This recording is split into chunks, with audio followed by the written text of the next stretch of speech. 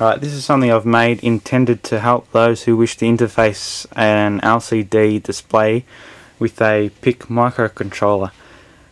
All this circuit on this breadboard does is teach you the basic commands and codes that this, in particular the one I'm using is a 44780 LCD, uses.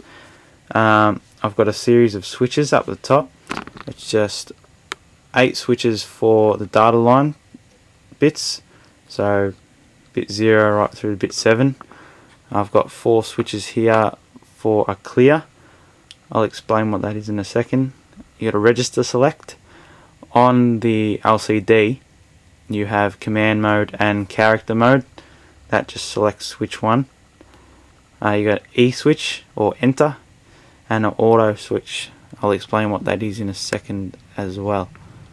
I've also got 2 7-segment displays which display the hex equivalent of the binary number you enter. I've got LCDs down the bottom. I'll reset it so you can see.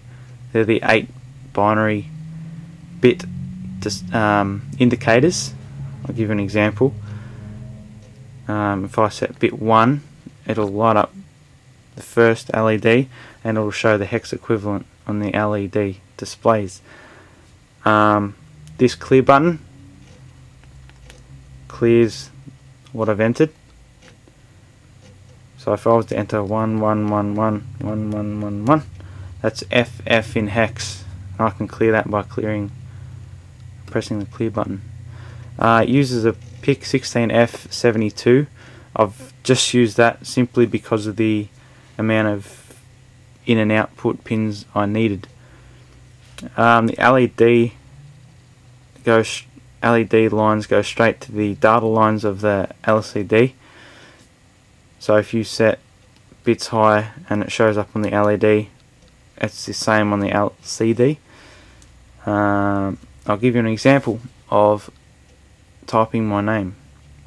That auto switch, what it does, to initialize the LCD you have to turn the display on by entering a code and setting it to what mode you want it in. For example, 2-line mode, single line mode, how many pixels you want it to display, and so on and so forth. So the code to turn the display on and the cursor on is 0F in hex, or in binary it's 00001111. I'm in command mode. That's what it has to be in. So enter. That's turned the display on. I've got a bit of a glitch there. And to turn it into 2-line mode, I can clear that and press 00111, and that's changed to 2-line mode. All the auto switch does is do all that and set it into character mode, ready to go to type. All those codes can be interpreted off a table like this, which can be found on the net anywhere. Just type in Hitachi 77480, I think it was, display commands, and you'll get a table like this. So I will write my name. My name is Jake. We are in character mode.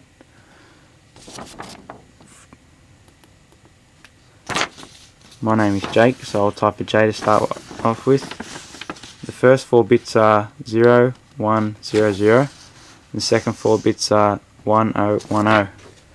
So 0, 1, 0, 0, 1, 0, 1, 0. Enter.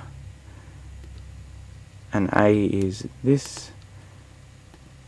A K is this, I think. Yep. And an E is that. There's my name. And every time you change a bit of the 8-bit code, it will change the hex digits to the equivalent. I'll give you an example of moving the cursor to a different display address. this is another thing you can find on the net, probably in the same place you get the command codes from. Just gives you a address numbers for all the individual 16 character squares. So if I wanted to move to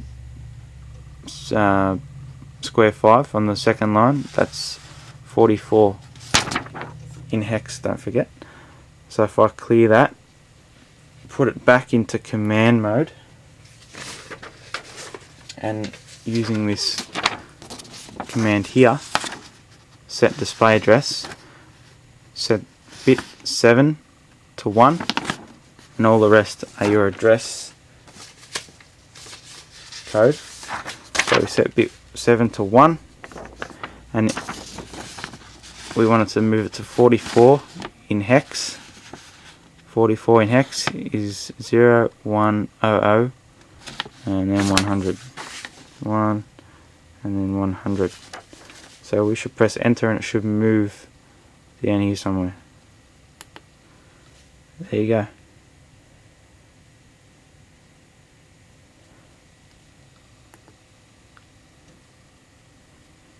Auto switch also has a clear function in it, so you can press this while it's in character mode and it'll clear the display to start all over again. That's basically it.